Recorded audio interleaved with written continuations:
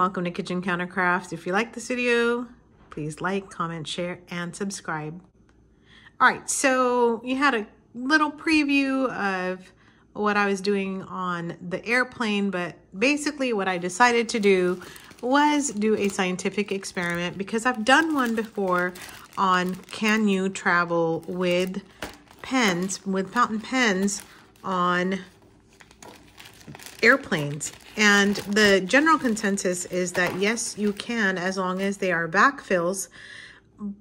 But then I read some stuff where they were like, no, you really can actually travel with them as long as you put them upright. So I decided to do something scientific, which was just try one out. And I took a Pilot Petit, and by the way, I'm just holding my camera because I don't have my tripod here, so I'm just gonna hang on to it here. But I grabbed this Pilot Petit that was given to me by Tori at Pen Club. Thank you, Tori. And I decided to take this all the way full, and I just kind of came back from the airport into my hotel, and I don't know if you saw me take that out, but I had the pen upright. So that's what a lot of people recommended. You keep the pen upright. Well, this is for science. I still don't want it exploding in my bag, which has actually happened before. And I had a pen leak everywhere. So I just wanted to make sure it was in a Ziploc bag just to be safe. And this one is not eyedroppered. So it actually, I don't know if you can see, there you go. You can't tell. All right, so one-handed, let's try this. In fact, that would be kind of good to see what all happened in here.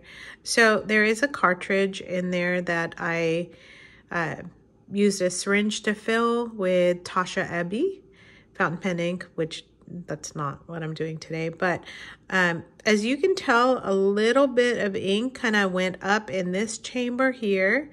And then some of the ink you can see, maybe you can see, there you go, has shown up on the feed, which I don't really mind because that means it's pretty much primed and ready to go. So I'm just gonna set this down, take a look at the cap. I don't see anything on there, and on the inside, no, it's totally clean. So guess what? My little experiment worked. You can actually travel with fountain pens as long as they are completely full. So you want to make sure that the cartridge is full and the converter. The reason for that is because when that air pressure builds, it kind of pushes everything up. If it's full, there's really not much air pressure that needs to be building. So that's kind of the key for that. The other thing I want to caution you on is do not try this with a vintage pen.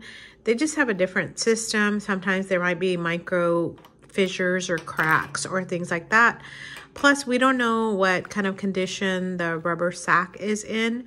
And so I'm just going to recommend do that with modern pens. If you're scared like me, try it with something inexpensive. Not that it's going to explode and never write again. That's not the reason why. I just wanted to make sure that if I was making a mess, that it wasn't like with an expensive pen where I, end up having the ink on like celluloid material or something that can never come out. So just make sure it's something that you're okay with. And then again, put it inside a Ziploc bag. I'm not going to be able to put this back in there one-handed, but what I did was I sealed it and just kind of put it straight up in my purse or whatever bag you're traveling with. And it's arrived here successfully, ready for my meeting tomorrow. So any comments, if you've traveled with ink pens, let me know what you think. But it kind of makes sense because people have traveled with fountain pen inks and pens all the time. I don't see why that would be a concern. Also, I was kind of thinking about my water bottle. It's completely full. There's not anything leaking. As long as things are full, you don't have that gap that creates pressure, I think you're good.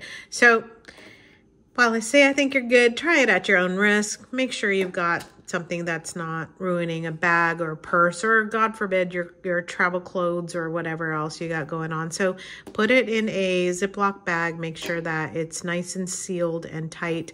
Oh, and in terms of TSA, these only hold like an ounce or something. I think you're allowed like 3 ounces total. Nobody said anything about it. So, you know, that's another thing to consider as well. So until the next video, would you please give me a thumbs up if you like this?